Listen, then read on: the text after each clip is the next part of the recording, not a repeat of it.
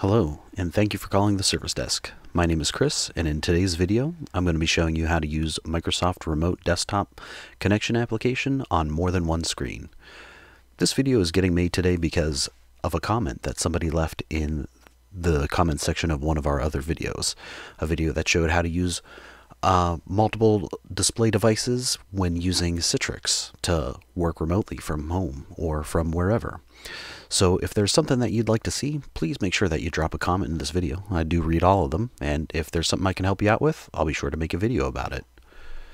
So Microsft Remote Desktop is a very robust and frankly a great remote option to access computers in a different location. It's very common, and you can access it by hitting the start button and searching for mstsc. That'll get you the remote desktop connection. We've already got our IP address of our remote computer in here, and if we hit connect, it's going to pop up and ask us for our credentials to log into that machine. Enter in our password, hit connect, and the remote desktop connection will start up. You'll connect to the remote machine, and in just your standard out-of-the-box settings, you'll get a full screen experience on one display. So the question was asked, how do I use this on more than one display? I'm going to close out of our remote desktop session here, and you'll notice I have a virtual machine set up here with two virtual displays, so representing display number 1 on the left, display number 2 on the right. So we want to be able to use that remote desktop application, it's a remote desktop, on both screens. So we will hit our start button again, search for mstsc, open up the remote desktop connection app, and we're going to hit this drop down arrow here in the bottom left hand corner. Then go to the display tab and select this tick box here that says use all of my monitors for the remote session.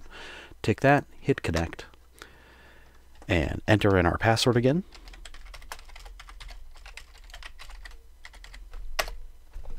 Press enter, and you'll see that both screens have gone black now as the remote PC adjusts for the 2-monitor display. You'll notice here now we can take our application that's running in the remote session and drag it on over in between the two screens.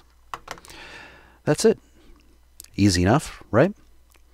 Like I said, my name is Chris, and I make videos to help people with their computer questions. If you have a computer question that you'd like answered, please leave a comment down in the comments section. I do try and read all of them.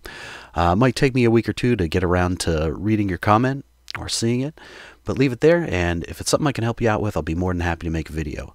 So please make sure to like and subscribe to the channel. That really helps us out as we're trying to grow here.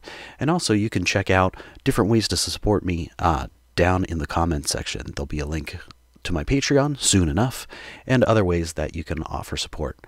Again, I've been Chris, and thank you very much for calling the service desk.